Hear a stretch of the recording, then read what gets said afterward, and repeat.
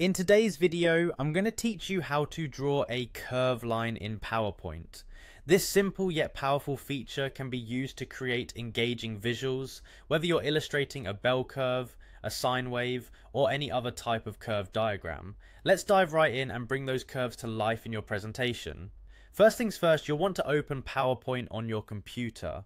If you haven't already done so, locate the icon either on your desktop or in your Start menu and give it a click. Once PowerPoint is open, navigate to the presentation you're working on. You can start a new one if you're just practicing, or open an existing presentation where you want to add the curve line. Next, direct your attention to the toolbar at the top. Click on the Insert tab. This tab houses a plethora of tools designed to enhance your presentation, and today we'll be focusing on the Shapes section. Going to this tab is essential as it's your gateway to adding any kind of shape, including our focus today, the curved line.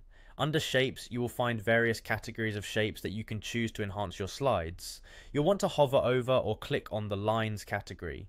This will display a menu of options dedicated to lines, patterns, and indeed curves.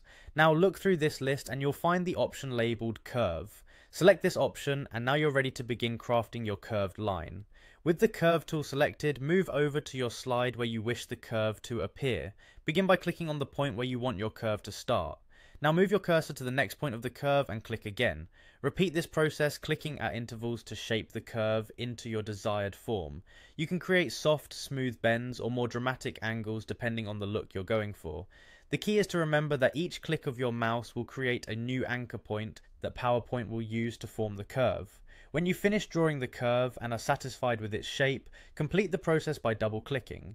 PowerPoint will finalize the drawing, and voila, you have a professional looking curve on your slide ready to use within your presentation. There you have it, a wonderfully simple method to draw a curve line in PowerPoint.